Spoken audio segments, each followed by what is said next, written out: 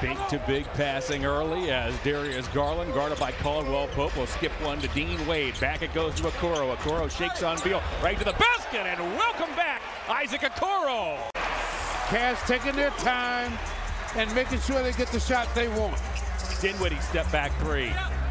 Rebounded by Wade. Garland is watched by Caldwell Pope, uses an Allen screen, gives to Allen. Off to Wade, he's open, he fires. Cavs have to get somebody else other than Garland. Sorry, the Okoro's getting into his head now, you can see it. Windler, back to Mobley, Mobley fires. He knocks it down. Quickly, Mobley has 11.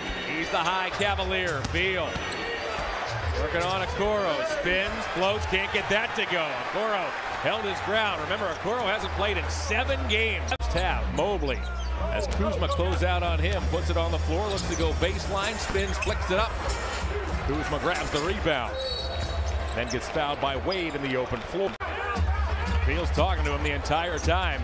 Garland now uses an Allen screen, dumps to Allen. He'll wheel one to Wade. Wade fires. He knocks it down. Great pass by Allen and Wade.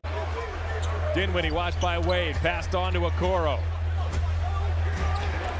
Beal works on Wade. We have a foul called. Rubio off an Allen screen.